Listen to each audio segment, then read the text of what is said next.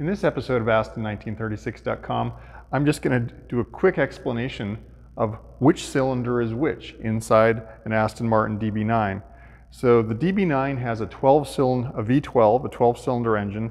There's 6 cylinders on the right-hand side of the car and 6 cylinders on the left-hand side of the car. There's a little bit of debate every now and then, which is right and which is left. Is it when you're staring at it? Nope.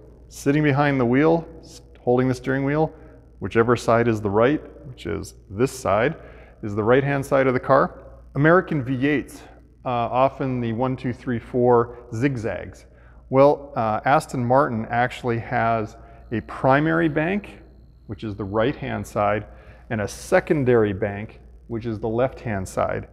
So it goes 1, 2, 3, 4, 5, 6. So it's the primary first. 7, 8, 9, 10, 11, 12.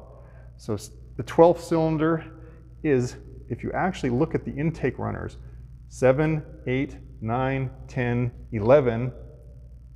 12 is actually back here under the wipers. And it's the same on the primary side.